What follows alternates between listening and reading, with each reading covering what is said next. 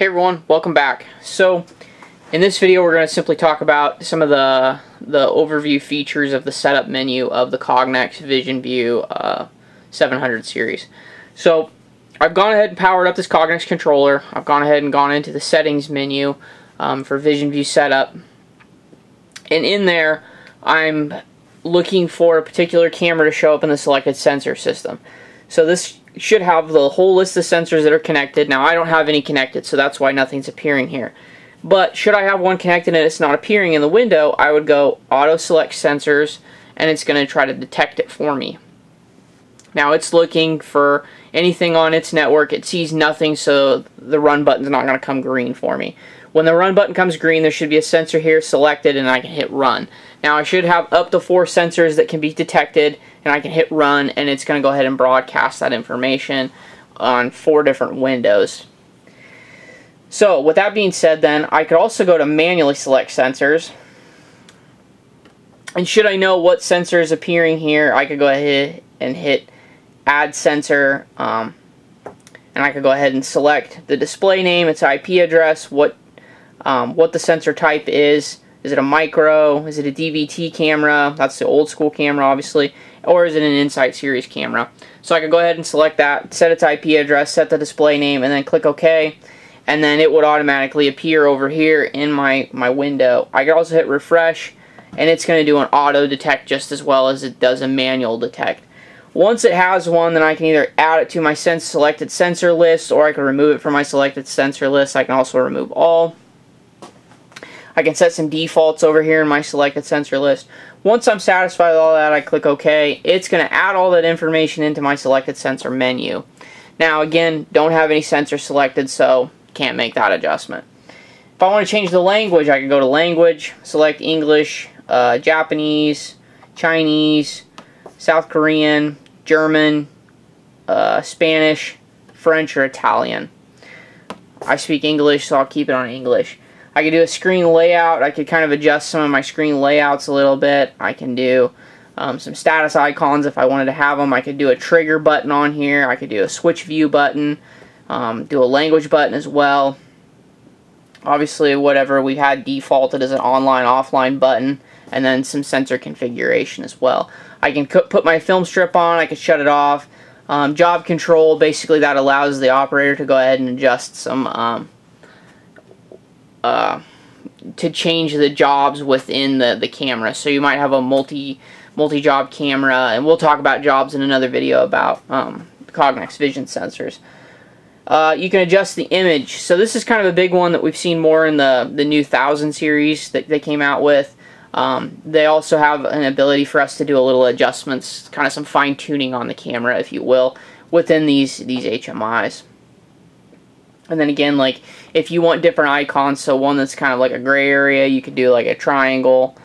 In fact, let's just go ahead and open that up and see what our options are. So we can do OK, no good, oh, we got a problem.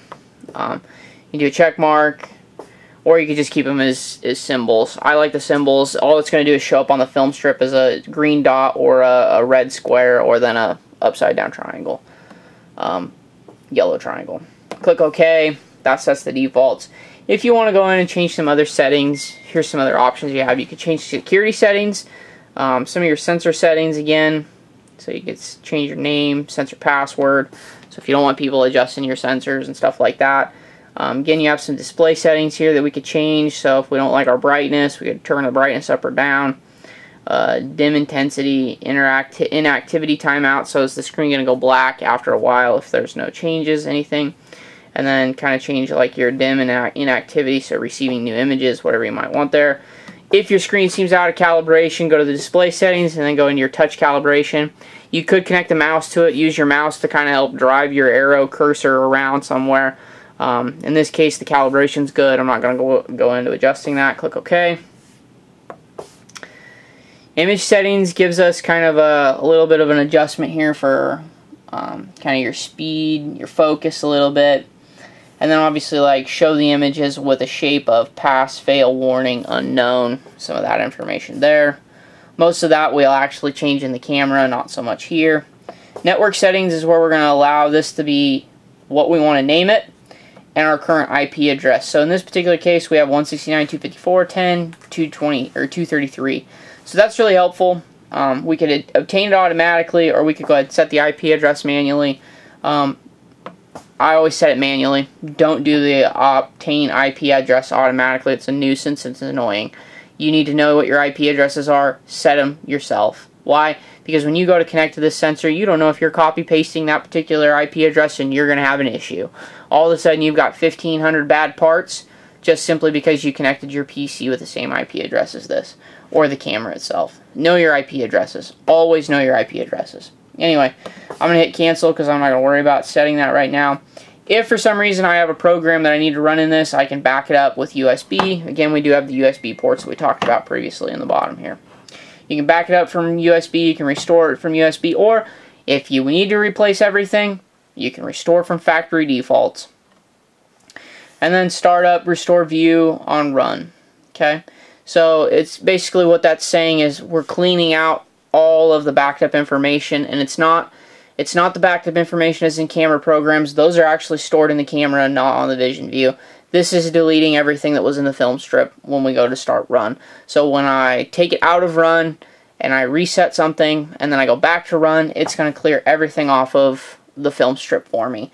I can uncheck that and I won't have that problem anymore. So once you're happy with that, click OK.